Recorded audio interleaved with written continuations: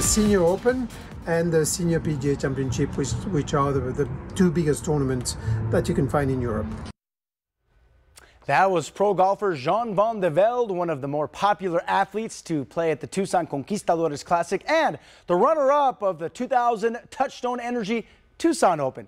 Van de Velde is currently playing in the Senior British Open, and I had the chance to interview him at his home in Mexico City before he headed off to Europe for the Open. Good evening to you.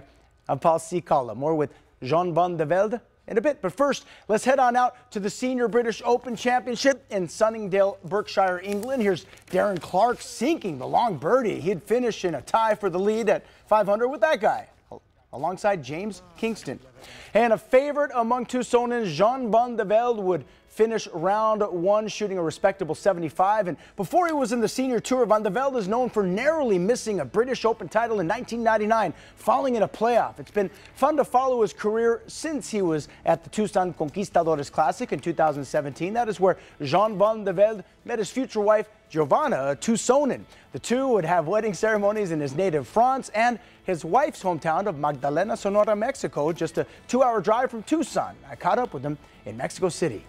Playing in any kind of Open Championship, including the senior, is always, you feel very privileged. Describe what it means for you to have played with the Tucson Conquistadores. That's where basically I secure my tour card the first time that I came in 2000, when it was a PGA Tour tournament where I finished second. Then I came down many years later to play in the Senior Conquistadores, and this is where I met you, and this is where I met my wife as well. So it's a very special place for me.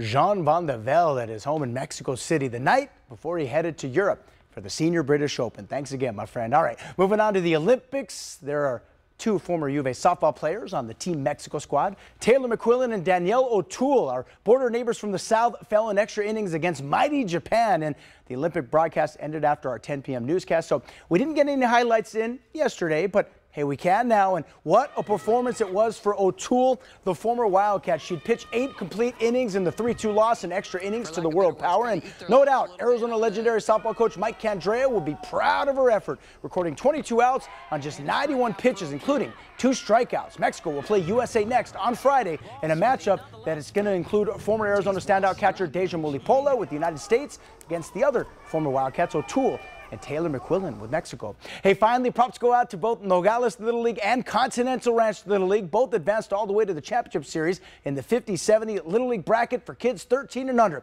It all went down just a few blocks away from the U.S.-Mexico border in Nogales. Coming into the series, Continental Ranch Little League had swept through the postseason unbeaten, but standing in their way, the home team and powerhouse Nogales, who had to win 2 games in a row, battling through the losers bracket to overcome Continental Ranch, and that's exactly what happened. Went 14-0 during the season, really just having a ton of fun. Focus for me is just let the kids play. Win or lose, we love them either way. That's the bottom line with this squad.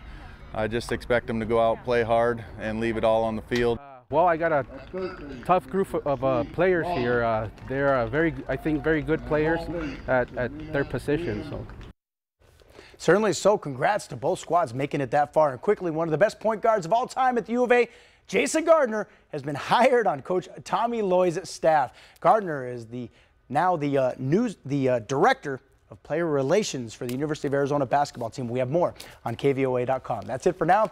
I'm Paul Cicala for News 4 Tucson Sports. We'll be right back.